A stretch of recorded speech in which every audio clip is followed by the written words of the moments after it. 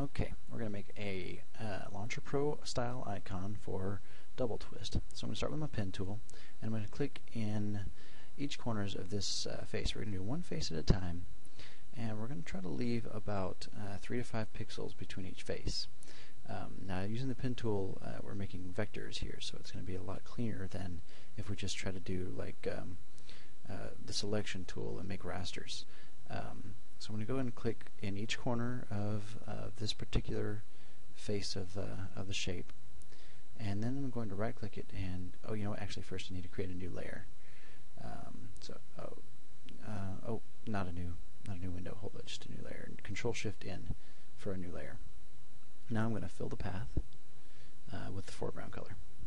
Okay, that path is face is done. Control Shift N for a new layer. I'm going to start on another face here. So I'm going to click in the corner, and I'm going to draw this line just a few pixels away from the other face so that there's a distinct line between the two faces when we're all done. I'm going to do all 4 corners here. Okay, and right click and fill path. Okay, now Control Shift in for a new layer and start on another face. Let's do the small one on the back here.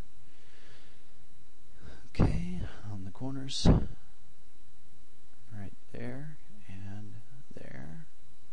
Okay, get the bottom two, connect it back up, and right click, fill path. Alright, now let's go on to the next face. Control Shift N, new layer, and also hit escape after you fill each path. So that you're only selecting one path at a time.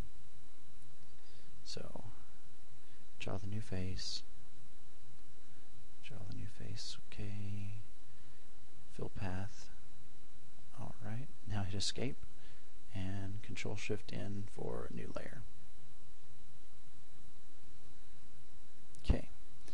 We've got two faces left to go. Do the small one here. Okay.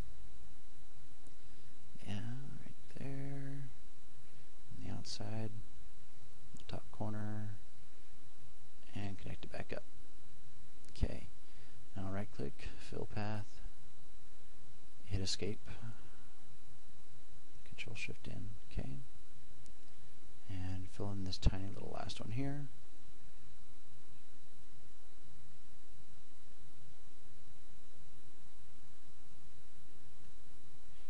Fill the path, and we're done. Okay, now we're going to fly out the layers menu, and I'm going to control click on all of the elements that I just drew. Control Shift click rather, which will select them all, and create a new layer. Oh, hold on. Oops. Okay, I forgot to hit escape on the last path, so I'm going to hit Control D and escape. Okay, so Control Shift clicked on each of my layers. And then create a new fill layer, solid color that's white. And now I'm going to go and do the drop shadow. Settings are 40% opacity, and the distance is 0, 9 is the spread, and 48 is the size. And wait a minute, what is happening? Oh, I see what I've done. I'm gonna start over. Okay, so double click the layer, drop shadow, 40% opacity, 0 distance, 9 spread, 48 size, and then I'm gonna do an inner shadow that is white and blend mode normal. And an angle of 90 degrees, and I'll set it to 2, 0, 1, and that is that. I'm done there. Now I'm going to set the fill for the layer to 60%, and then I'm going to create just a little solid color background layer that will just let us see what our icon's going to look like on a dark gray background. So we'll zoom out. We're done. This is what it will look like on the phone. Should look great.